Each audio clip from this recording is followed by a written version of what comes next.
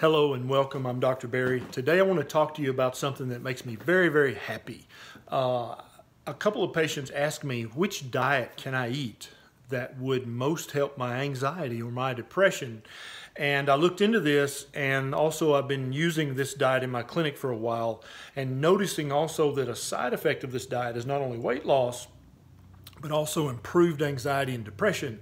And so I'm very happy to tell you that yes, there is a diet that you can eat that will help your anxiety and your depression and even other mental disorders as well.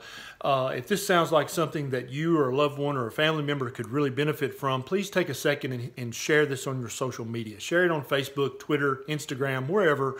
Help me spread this message so that other people can benefit as well, okay? So which diet will tend to help anxiety and depression the most out of all the different diets that are out there in the world today?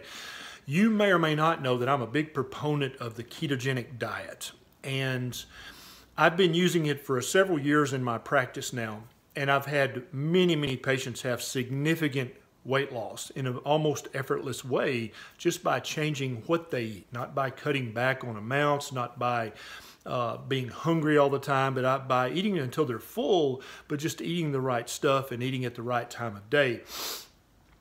A lot of people think that the brain has to have sugar or glucose to burn in order to have energy, and that's part of the reason that for the last 40, 50 years, doctors have told people, oh, you should eat 3 meals a day with snacks in between because you want a steady supply of glucose to your brain so that it'll help your mood, it'll elevate your mood. But I've had multiple hundreds of patients whose depression or anxiety or other mental disorders got worse when they were eating like that, okay? They'd be taking 2 and 3 and 4 different medicines for their anxiety and depression, and it's not getting better at all. It's staying the same, if not getting worse.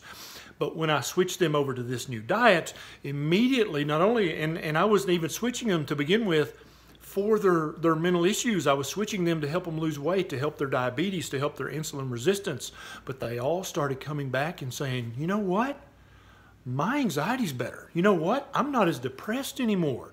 And the first few times I heard that, you always have to take things like that with a grain of salt as a doctor.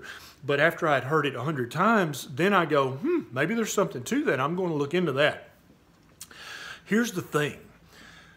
You know that when you eat gluten, it can inflame your gut and inflame other parts of your body. When you drink dairy, it can inflame your joints and inflame other parts of your body. Well, here's probably what's going on with all these people with anxiety and depression out there. The standard American diet, the SAD diet, right? The high grain, drink lots of skim milk, that diet probably inflames parts of your brain as well. So yeah, there you go.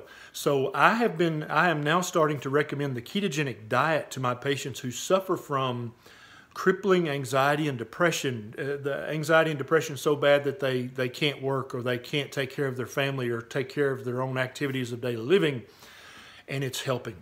Okay, I'm not saying it's a miracle. I'm not saying that their anxiety or depression is completely gone, but I'm saying that it is better enough that they're able to come off 1 or 2 or even 3 different medications for their mood. Absolutely.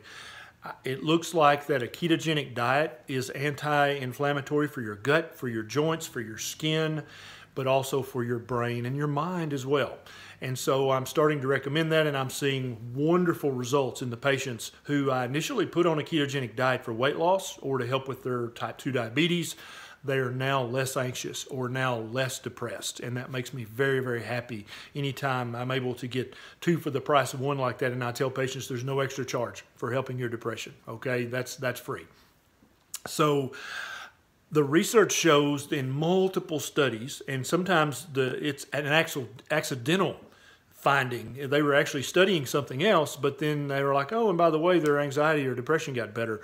But multiple studies show that mental issues like depression, anxiety, and even dementia, even schizophrenia, and definitely seizures can get better with a ketogenic diet. And for people who hate taking pills, and especially for people who hate taking a handful of pills, That's great news. You can actually improve your depression and anxiety by eating the proper diet. Doesn't that make you happy to hear that?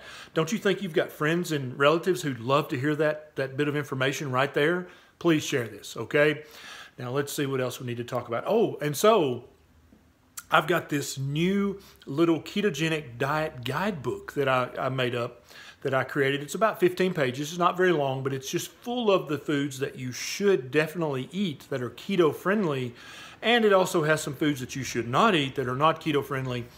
And by going by this little free guidebook alone, you can begin to take charge of your health, take charge of your anxiety, take charge of your depression, and even other more worrisome mental issues. You can begin to take charge of them and decrease the inflammation in your brain and in your mind by fixing your diet.